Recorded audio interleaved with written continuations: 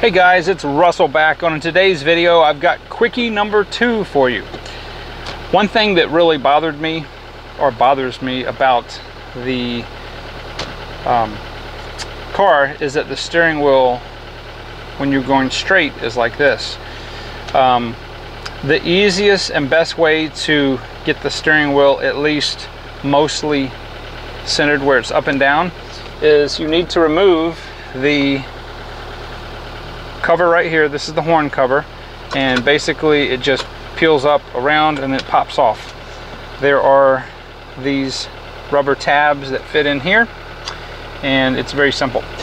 Once that's off, then you're going to take a 10mm hex and you're going to remove the bolt, center bolt right here, and then you're going to make a paint mark on the steering shaft and on the wheel itself, the collar, and you're going to move it the direction that that you think it needs to go. So with that being said, check this out. That's right, look at that, we driving. I do have to say that the the brakes are going to absolutely need attention really bad. It's actually shifting. I like these to shift nice and firm, and it's doing that, but I think I've moved the steering wheel way too far over. So see, those of you that watch these little quickies get this little bonus thrown in. All right, here we go. We've got cars coming.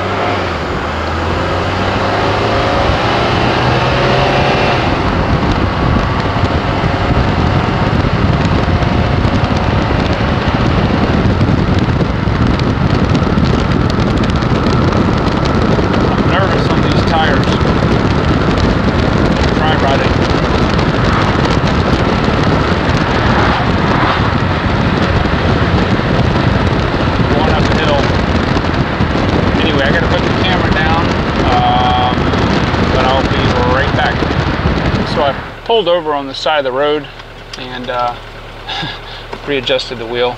I don't want to keep driving back home to do this, and it's really hard to do this with one hand. But anyway, I've got a huge breaker bar right here, and I just moved it over just a little bit, just enough so I can get that on. And let's go try it again.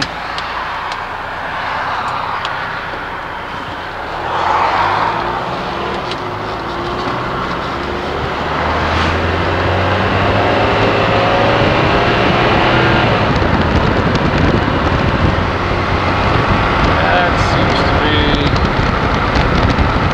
a lot better.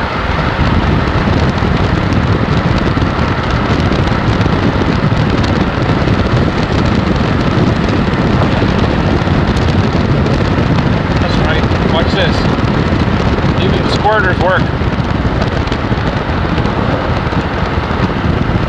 Alright, let me put this camera down. I need 2 wheels to pilot this.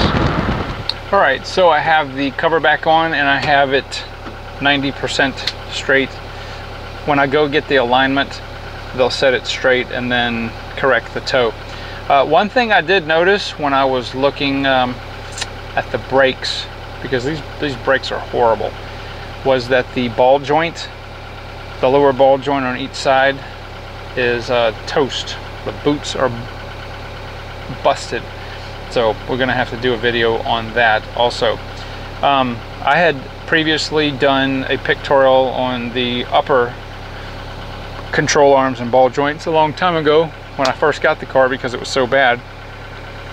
But yeah, so I'm pleased. There's I'm really happy that the wipers, squirters work. Got to clean the windshield better. But anyway, so guys, I hope this quickie was informative and fun. 14.5 miles I've driven it. And got this corrected. Got the there's a lot of stuff to do, but I've got to do something with those brakes, and we've got to get some tires. So with that being said, I will see you guys on the next video.